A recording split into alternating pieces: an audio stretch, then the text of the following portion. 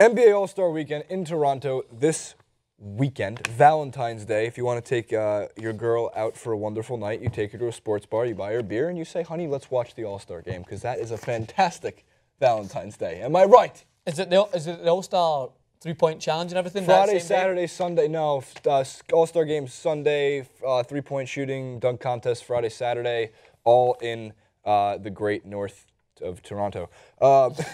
Francis, we're going to talk about some All-Star snubs, but first let's take a look for everybody so everyone's caught up to date on who the Eastern Conference NBA All-Stars are.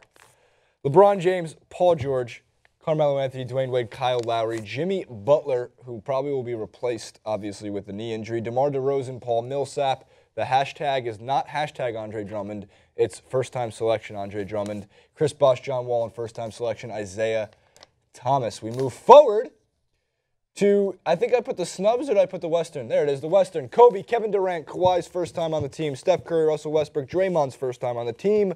James Harden, Chris Paul, Klay Thompson, Anthony Davis, DeMarcus Cousins, and LaMarcus Aldridge. DeMarcus Cousins, not LaMarcus Cousins, whatever though. Head coach Greg Popovich, and the head coach for the East is Tyronn Lue, which is hilarious. But the NBA Eastern Conference All-Star snubs, this is where it gets interesting, right?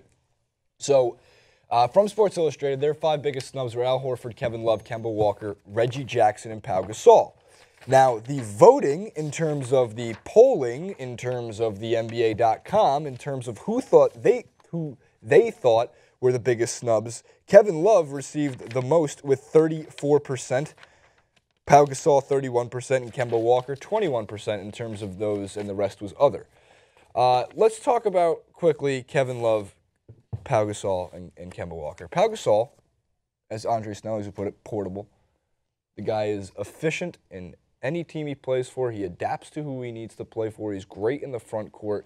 He's consistent, although all of his numbers have slipped off a little bit in terms of at about the same minutes, especially his per 36-minute numbers. In Kemba Walker's case, the guy had, I think it's a recency bias with Kemba Walker, because it was only January where he started scoring in volume. After a lot of injuries happened to the Charlotte Hornets, he stepped up and started taking a lot more shots for his, not in a fortunate turn, a lot of them started going in. Yeah. Kemba Walker won Eastern Conference Player of the Month, Player of the Week twice this season, and they came after hot streaks.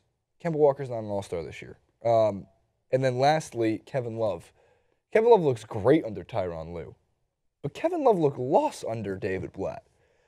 And it seemed that his numbers weren't in the right places for him to be an All-Star this year. And I'm kind of happy Kevin Love isn't an All-Star, because if he was, he would have been voted in by, it would have been more of a fan-voted-in thing, opposed to, like, if you go back to the card for the Eastern Conference starters, all right, so with Kevin Love, it's tough because you look at the forward positions and, you know, yes, he's better than Carmelo Anthony this year for sure, but not Paul George, not LeBron James, not Paul Millsap, and not Chris Bosh. So, for me, I don't think the East got snubbed, really. The West is more interesting. Francis, your thoughts, though? With Kevin Love, it's interesting because when you look at the Eastern Conference, it's weird that you see like 2 players from the Raptors through from different teams, and you see 1 player from the best team in the East. You know what I mean? Like you see LeBron James holding down the fort for the Cavs, whereas you expect to see a team that is top of that conference have more representation. Now, Kevin Love, as you just mentioned there, right.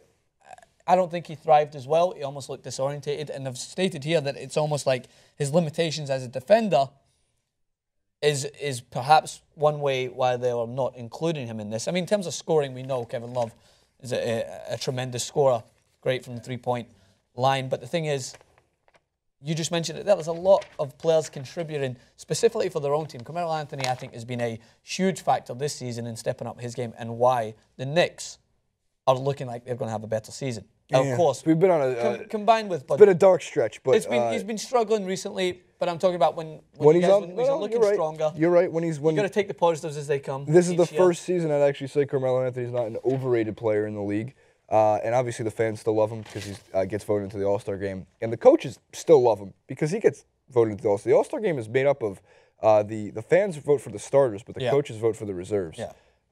And it works out by the coaches pick 2 backcourt, 3 front court, and 2 wild cards. So it's interesting which way they lean, especially in a guard-heavy league. But you're right about Carmelo. This year, with him on the floor, the Knicks are roughly 500. Without him, they are atrocious. They are, I think, 3-10. It's bad. Yeah. He's missed even 13 games. But at one point, they were 0-7 without Melo on the floor. To the Western Conference and to the snubs, because this is where I get angry. Dirk Nowitzki, Damian Lillard, DeAndre Jordan, Tim Duncan, and Gordon Hayward. There's one name that specifically stands out on this list, and it's a crying shame that he's not on the All-Star team this year.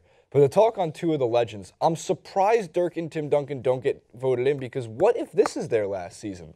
You know, Kobe obviously has the retirement tour, and if we've accepted that the All-Star game is an arbitrary award, if you're an All-Star game starter, it's an arbitrary award because the fans vote you in, so you can't use that as an accolade to define your career, because Kobe Bryant's not an All-Star this year, but the fans love him, so he gets an All-Star game nod. That's fine. But how is that fair to not give Tim and Dirk Nowitzki, who very much could be their last year? We just don't know that.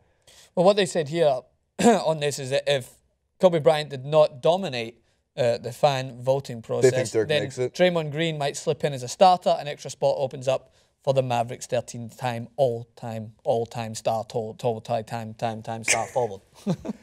That is true. So that's the way if the process. If Kobe wasn't in such high demand this season because of his retirement tour, everything else, then maybe Dirk Nowitzki could have came in if a few places were to move. Like Draymond Green, I mean, could be in a shout for a starting position. He's been phenomenal this season. League in triple doubles. He's the best passing forward in the league. He's the best passing front court player in the league. And in terms of Draymond Green, okay, Draymond Green's averaging over 7 assists a game. That's better than 80% of the guards in the league. He's like, I think, 9th or 10th. They are phenomenally better. In assists as a forward. That's ridiculous. They're phenomenally better with him on the court. Yes, he is the Scottie Pippen to that team. Different type of player, though. Now, Tim Duncan. The argument for Tim Duncan was defense. And he's been out as well for a while. He has been out recently. Well, the pop rests him strategically. He's old, man. Tim Duncan's old. Defensively, Tim Duncan, per every advanced analytic, is the best defender in the league right now. He's not going to win Defensive Player of the Year, but still, I think it's amazing, a testament to just how consistent he's been. Tim Duncan should be on every All-Star team. He should be on the Eastern Conference All-Stars, too, because that's how good Tim Duncan is. But, all right, to the point, here's what literally this clip is about, because when they asked the fans in terms of snubs, 52% said Damian Lillard. The Westgate Las Vegas Sportsbook had the Portland Trail Blazers winning 26.5 games this year. That was the over-under total for their team wins. The Portland Trail Blazers are 26-27, which means they're going to surpass their total likely before the All-Star break. With the loss of LaMarcus Aldridge, with the loss of Wes Matthews, that team under Terry Stotts, who has proven himself to be not a good coach, but a top 6 or 7 coach in the league, are sitting at 500 and could almost and might make a playoff spot and get crushed by the Warriors. Doesn't matter. Okay, Damian Lillard, although some injury, and CJ McCollum you can make a case for also, who stepped up as a great backcourt partner. You know, they lose Wes Matthews and CJ McCollum, the pride of Lehigh, coming out of nowhere and scoring in volume for that team too. But just the fact that Lillard, the de facto leader of that team, has an almost identical record. They're a game behind the Houston Rockets means, yes, Damian Lillard should be in the All-Star game over James Harden. I know. Everyone thinks that I hate the Houston Rockets, and I hate James Harden, and I hate Dwight Howard. I do not like Dwight Howard. I don't find the Rockets' brand of basketball to be the most entertaining form of basketball to watch, and I've grown to respect James Harden's game. I get it, okay? He's a good player. Get his points per game, but he's shooting worse this year. He's shooting just over 42%. Damian Lillard is an overall better player right now in the year 2015-2016 than James Harden is. Not last year. Last year, James Harden was a top 3 MVP candidate. This year, he's not.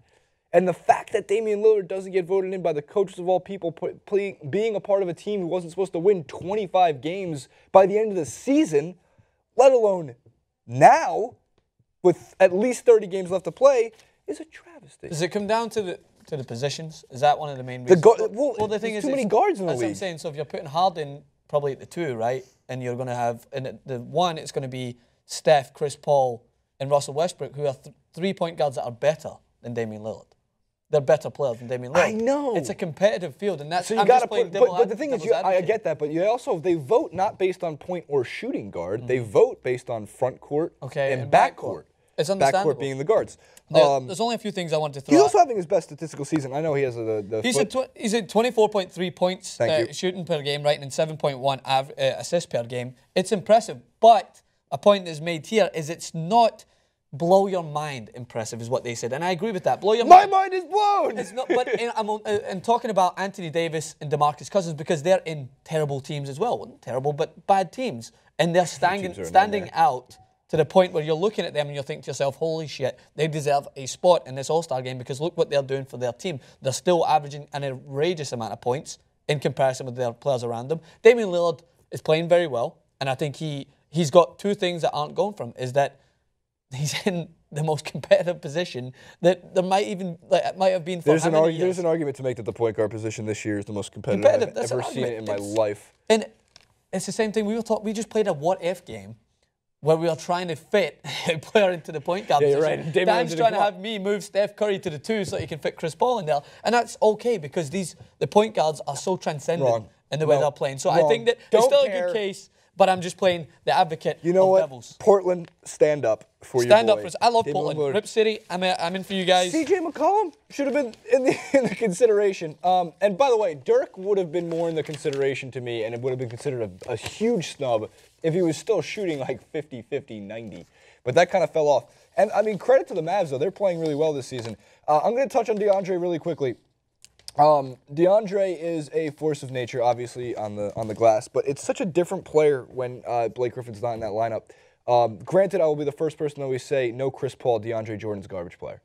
It's just a testament to how great of a player Chris Paul is. And I don't mean garbage in the way that he becomes hurtful or a negative impact on the team. I mean that without one of the best point guards pure in the league and maybe of all time, not the greatest, but one of the best pure point guards of all time, in Chris Paul, setting him up in the court vision and how he rolls off the screens. He's such a high IQ player that if Chris Paul was never there, I don't see DeAndre Jordan doing much besides just being an epic rebounder. Yeah. But Chris Paul can set him up for those great flushes. That's why he gets so many double-doubles. Also, I hate to say it, but because you can't make your free throws, it becomes an unbearable for him to watch, which I think hurt him in the voting. If he dunked on Brandon Knight like he did a few years back, remember he literally killed Brandon Knight. Yeah, Brandon Knight is dead. I'm so sorry, Brandon Knight. Rest in peace. Just once this season, that might have been enough for me to be like, yep, throw him in the All-Star game. And that's becoming a competitive position as well now. When you look at players like Anthony Davis, the stretch Cousins, 3 to 5, you mean? Yeah, it's just threes play 5, 5 plays 3, center plays power forward plays fucking shooting guard. It's great to watch, and it's hard to decide. It's a hard job. The fans' voting's easy enough. You just place it on the fans. Kobe's going to get the votes. But when it comes down to the coaches choosing it, it's tough. I'm not done. Gordon Hayward, I'll do a Ben Mankiewicz. Please. Please.